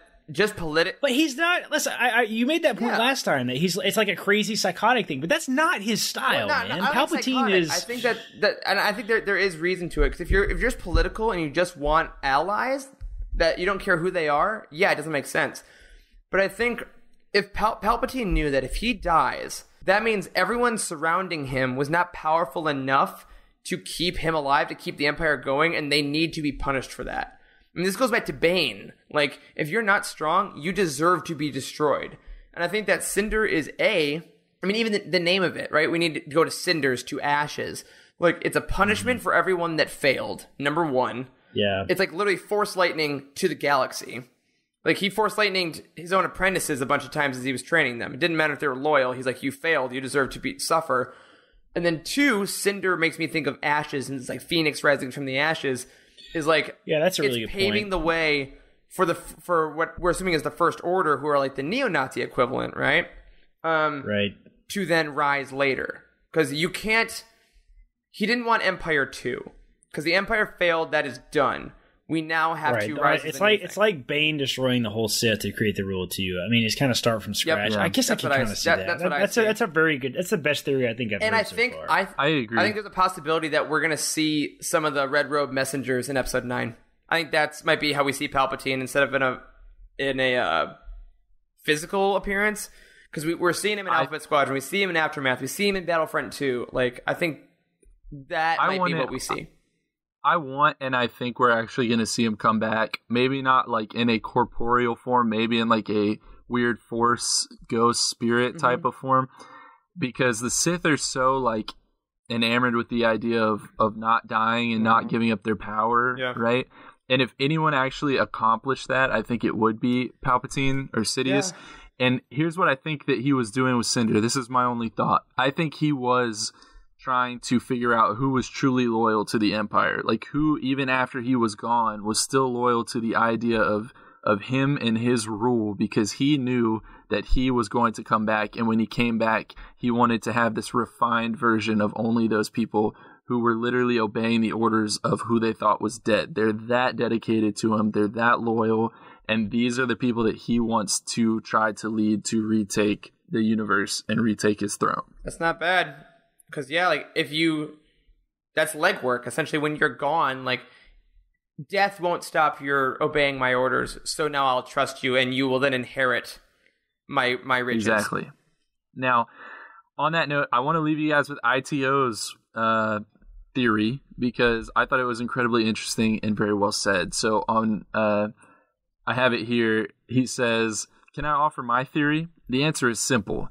The Emperor who ordered Operation Cinder, who built 2 Death Stars, who oversaw countless genocides and massacres and created an empire where torture droids were in common use, was not a man of secret brilliance and foresight. He was a cruel man, petty and spiteful in the most ordinary of ways, and spiteful men do spiteful things. Whatever else he intended, that is at the root of it all." And then Quell says, "He ruled the galaxy for over 20 years. Everything we are is because of him. How do we get past that?" And ITO says, "Erica, that's what we're all here to find out." I wholly disagree with him, man. I wholly disagree with it. Like, I just, like Eric, the reason I jumped up so much, because a minute ago you said something, I was like, no, he's not psychotic. Mm-hmm. Like, in the part 1 of our little talk about Alphabet Squadron last week, you briefly mentioned something along those lines, that like he's evil and psychotic and just wants to destroy everything. And that is ITO's theory, and I'm just like, that just seems so unlike Papa Palpatine, man. Like, simple. Papa Palpatine, read Darth Plagueis, man. Like, he is so calculating, like in planning. Like, he doesn't have that's how he's different than the other Sith, right? He doesn't have a cruel for the sake of being cruel bone in his body. Like, even Bane did. Like he would just be evil, even though a lot of times he said things, like he said, like, you shouldn't just be cruel for the sake of being cruel, but he did stuff that was fairly cruel for the sake of being cruel. And Palpatine is just not like that. Like, I would just find it very hard to believe that he's just like, bird fingers up, screw you guys. If I can't be powerful, nobody else can either. Let's just burn all the planets. That just does not seem like Palpatine to me. I guess we'll find out in December. Cinder. Do you guys think we're gonna get Cinder mentions like in the film? You think that's gonna happen? I honestly. So with episode 9, my thing is I'm honestly trying to speculate as little as possible, which isn't the best thing to say in a Star Wars podcast. But because I feel like the more I speculate, the more I'll get attached to something that I want. And then regardless of quality of the film, I'll be disappointed because my own personal thing didn't come true, and I hate that. Yeah, I've never bought into that. I mean, I will read a lot of people don't do it. Me personally, I know I will do that. It's dumb. Yeah. All right, guys. So I do have some connective tissue, if you will, quote unquote, / Easter eggs / new canon things to run by you rapid fire, and then we're done. Round us out. Right? We always do these. I thought you were gonna say I have some connective tissue on my scrubs, and I gotta go shower up and stuff. Gross. Yes. Well, put air quotes around that. All right. We do this every time. We're gonna do it. Number 1, Sadanik, who was one of Will's co-pilots in Riot Squadron, mentions reclaiming Coruscant for the New Republic. Now, we haven't seen that story in canon, but it is a major plot point in the Legends X-Wing series, so that was a huge shout-out to that. On page 78, the corporate sector, a.k.a. Corsec, is mentioned as featured in the Han Solo adventures. I don't know if that was his first canon nod, but it is at least a canon nod, and I thought that was awesome. It might be. Isn't Corsec kind of like this really cool like FBI, CIA type of police force out of Corellia? Isn't that right? The corporate sector is like, it was like a non like government related sector of space that Han Solo operated in, like during the Brian Daly the corporate series. sector was, but Corsec was also Corellian security. Corsec is Corellian like security forces or something as well. Yeah, I think. Okay. Those are super cool. I always really like the mention of Corsec. I feel like there's like a big character in Legends. It's totally blanking on who it is. Corran Horn. It's literally not Corran Horn. That's. Oh his entire backstory is he worked for Corsec. It is Corran Horn. Oh God, yeah, I forgot about that. I really black out that. I have wiped it from my brain. I did like that part about Corran Horn's backstory, that he was like a detective kind of guy. Yeah. All right. Too bad the book that he's in absolutely blows. Oh, jeez. All right, moving on. The Emperor's Messengers, as we discussed, as seen in Battlefront 2, heavily featured in this book. Very cool to see some more from them.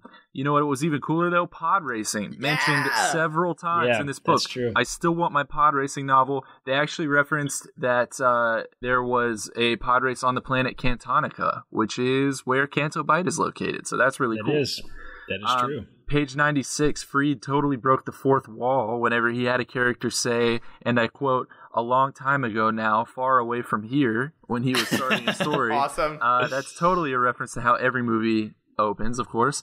The White Book was mentioned, which is the New Republic's book of rules and regulations that was mentioned in Freed's other novel, Twilight Company. So you got some continuity there. Admiral Ray Sloan is mentioned in this book on page 105. She's so great. On page 120, an astromech droid who has a 20-character serial number compressed down to D6L. My question is, does that mean that R2-D2 and C-3PO are also compressed names? Do they have full names that we don't know? Oh, maybe. I think so, actually. That might be on Wikipedia. I'm curious. I didn't know this, and if that's the case, tweet at us. Yeah, R2 is R2 Naruto. That's his full name. You just call him R2. Page 147, Chief of Intelligence Kraken is mentioned. Kraken is actually a longtime Legends character, including in the X-Wing series, but he was actually brought into canon. There was a rebel on board the Millennium Falcon in ROTJ who was retroactively designated to be the character of Kraken. I don't know if you guys know this, but what? Yeah. That's okay. You got to explain that further. What are you talking about? I mean, that's the extent. So Kraken became a major Legends character. And then it ended up just becoming retconned, essentially, that one of the characters in the Falcon, in one of the movies, that is Kraken. Like, that's the guy that plays Kraken. But that was not who he was hired to play. He was just a guy that was there. Well, yeah, because all this continuity is honestly... George didn't know any of this shit in the 80s. Like, come on. No, there's 40-something years now of crap. Like, I mean, it can't be continuity. Yeah. No, not at all. All right. Nuris, or the grandmother, always calls the rebels separatists or the New Republic separatists, cool. Which makes sense, but it's just I've always thought of it as a very specific prequel term referring to Dooku and his faction. The CIS, the Confederation of Independent Systems. Yeah, exactly. Yeah. Page 170, Hera specifically mentions how much she misses the crew of the Ghost, which was just heartbreaking. Mm-hmm. Page 211, a Verpine is mentioned, and I was thinking that might be a little bit of an homage to Rogue Squadron because they had a Verpine mechanic in that book. Probably. That's true. Yeah. On page 225, Freed uses the word restroom. Since when are they no longer refreshers? Oh, that's so true. Holy crap. Somebody screwed up. He screwed that up. They're always refreshers in Star Wars. Now there are restrooms as well. Maybe they're literally rooms for rest. Guys, my childhood is ruined. I'm telling you. Mine is too. I think I'm done with Star Wars now. It's been fun. 13 episodes. That's all we got. All right.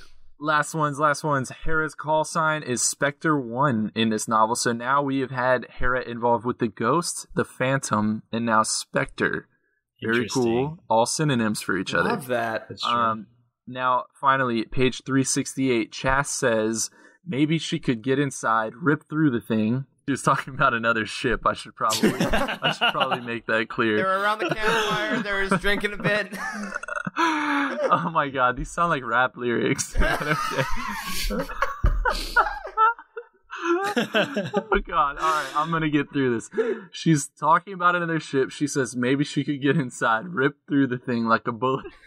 Go on. Rap lyrics. Like a bullet from a slug thrower. She was talking about flying her ship through another ship to destroy it, and I thought that was maybe some foreshadowing to Holdo's maneuver in The Last Jedi. So that's all I got. That is all your connective tissue, Corey. / It's not on your scrubs. It is in episode 13. That is right. And with that, I will round out this round table. Well, I have one last thing I want to talk about really quick today that occurred because you brought up continuity. I meant to bring this up to you guys earlier, and I thought of it today. So I've been listening to the Revenge of the Sith novelization for several weeks now. Like, as occasionally I'll get in the car, be in the mood to listen to it, I'll listen to it. I was listening to it today, working in the basement, and I got to the scene where Obi-Wan is on Utapau, and he is seeing the.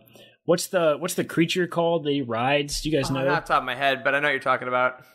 Is it Eope? It's not an Eope. No, that's not on Tatooine. No, different. Yeah, okay. Anyway, I can't remember. Anyway, so that's the same thing he rode in Master and Apprentice, is it not? Yes, correct. It is. Yeah. Yes. So it was very interesting seeing like an author's description of Obi-Wan meeting that animal for the quote unquote first time, because up until that point, the continuity was that had not been done yet, right? So now Master and Apprentice has made it that Obi-Wan rode one of those as a much younger like Padawan, right? Yep. So in Revenge of the Sith, he's not. He already knows that same scene occurs, but like it's a big continuity issue, and that totally occurred to me today.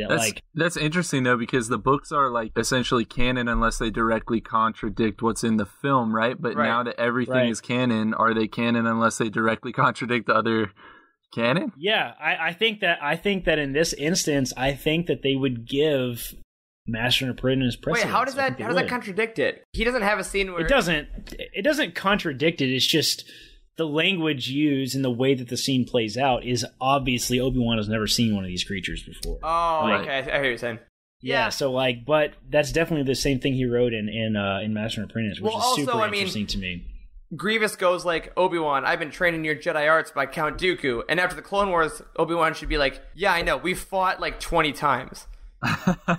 Like, there's no reason for Grievous to like grandstand because they fought so much already. So yeah, that's totally true. Yeah, but that'll do it. My shameless plugs for Revenge of the Sith in this episode, because I have to talk about it every episode apparently. Yeah. So let's do our final. Now that we've talked about it, rankings and Alphabet Squadron again. Charles, I don't remember what your original score was. It was 8. You gave it an 8 originally. 8. You gonna stick with that? It was an 8, and I'm sticking with an 8.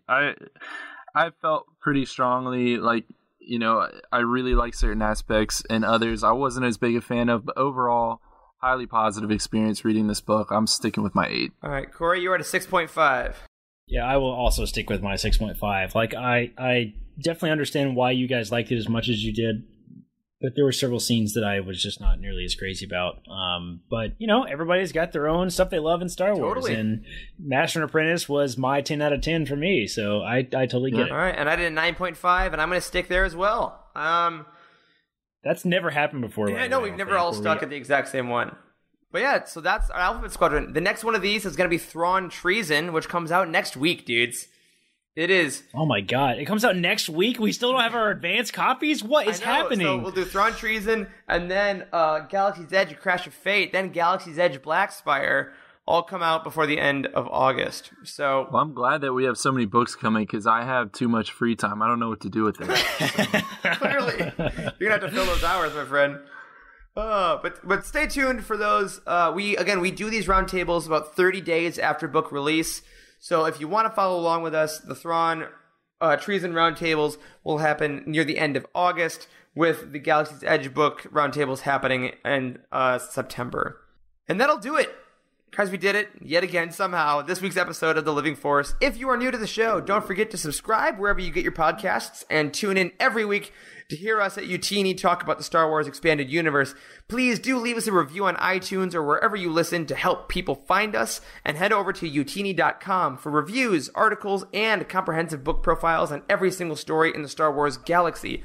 Especially Alphabet Squadron, we have a review up right now, and if you've read it, go leave your community ranking on the book's page. Yes, that's actually a really important point that we've been meaning to talk more about on the show. Listen, all of our books on utini.com have a whole comment section, a community section where you can leave your review, and your review is automatically tied into the calculation of the star ranking that the community gives. So listen, if you have read Alphabet Squadron, please go to our website, utini.com, and you can find Alphabet Squadron either in the timeline or by searching for it, and then leave your comments. Tell us what you thought about the book under the profile page. If you click on the book, it'll take you right to the book page, and give us your star ratings. I would love to see how the community feels about the book compared to how we as a team have rated it. Exactly. And this is also every single book and story in Legends and canon. You can do this. So if you want to be the person that single-handedly is the community ranker for Utini, you can go now and do every book you've ever read, and that is the official ranking until someone else comes along. Yeah, because there are very few books, we just haven't promoted it very much. There are very few books that have a lot of community interaction on them. So, like, if you want us to talk about you on the show for having reviewed 150 books, then go do that. Yes. So if you want your thoughts on the show, in addition to your rankings, email us at livingforcepod@utini.com. Tweet at us at livingforcepod, or join our Utini Discord community by going to utini.com/discord. Speaking of that, we want to wish a belated happy birthday to Brent Sweeting, who is one of our most active and awesome Discord members. It was this past week. I hope that was great, Brent. Thanks for all the things you do in the Facebook group and Discord. Finally, if you want to join Timothy on Patreon, which we talked about earlier, go ahead, head over to patreon.com/Utini. Like we said, we'll be adding content over there over the next few months when we do an official Patreon launch, but we absolutely appreciate any early support and help you can give if you feel inclined. You can find us personally on Twitter. I am at Eric Eilerson, Corey is at DocStarWarsMD, and Charles is at C. Henkel. Special thank you to Matt Davenport, our amazing editor, Freddie, our tech wizard, and Wes, our community manager. Thank you to Corey and Charles for podcasting with me this week, fellas. And as always, may the Force be with you. There is no hatred. There is joy. There is no division. There is union. There is no apathy. There is passion. There is no gatekeeping. There is community. This is the Utini Star Wars Fan Code. Embrace it, live by it, and above all, trust in the living force. That's all for this week. Join our community and surround yourself with like-minded fans by visiting us online at utini.com. Until next time, may the Force be with you.